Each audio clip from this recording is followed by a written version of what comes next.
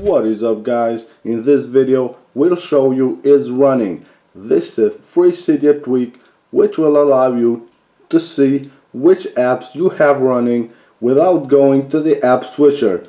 All this tweak does is that it will add a badge to the app that is running, where it will show the letter R, which means that app is running.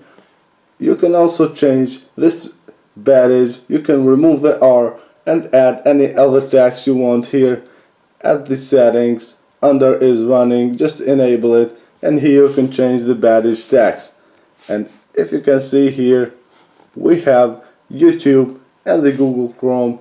They have R's, which means that they are running. As you can see here, I have these apps running.